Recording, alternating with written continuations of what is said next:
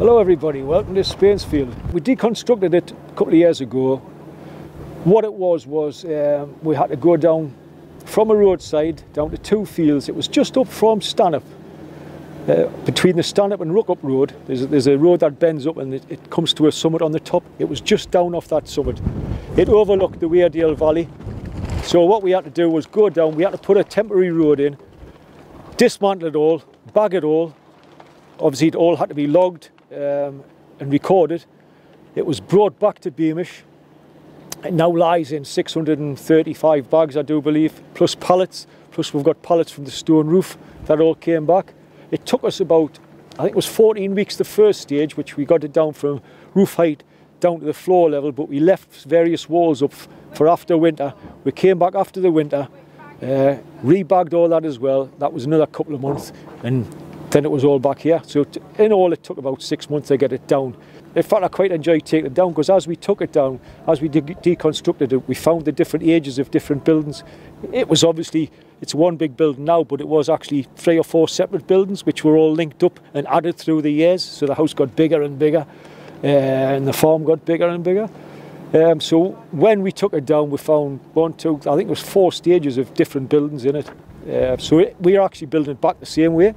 So you'll still see various straight joints where buildings were butted up against each other and what have you when we finished it. So we'll try and retain that on the way back up. All the lintel sills and heads will be going in the same places, but the stone, obviously the stone will be going in, well, as you can see there's numbered stone here for coins, but the stones will be going in the vicinities of where it came from. Obviously it's not all individually numbered. In the end, it worked out there was about 1,200 tonnes of stone came back. On top of that, we obviously brought the timbers as well. The way we weighed it was quite simple actually. The lad whose wagon it was carries 8 tonnes at a time, so we just multiplied the bags that we brought over. It came to 1,200 tonne of stone, which has now got to be laid again. That includes the slates though, and then you've got on top of that you've got your timbers. So at least we know what it weighs. At least we know what a farmhouse weighs, if anybody asks you.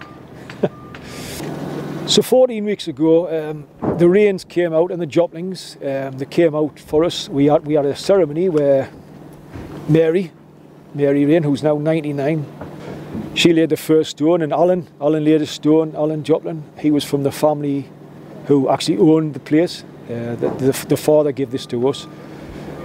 They came out, that was 14 weeks ago, so 14 weeks on, here we are standing in pretty halfway up.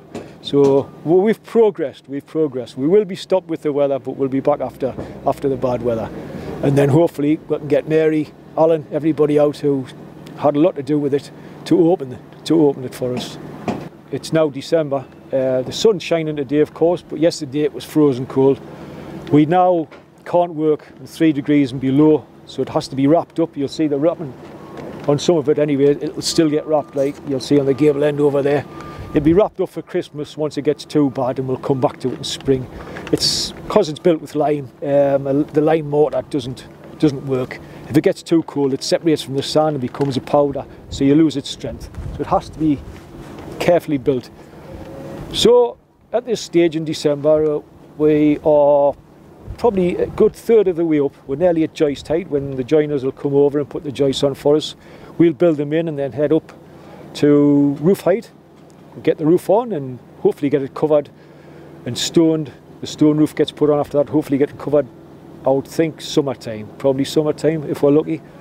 Then it comes down, the scaffold will come down, and we've got a few outbuildings to do. We've got pigsty, the outside toilet, which will be going back up. We've got the stable on the back, and we've got a few little buildings on the back.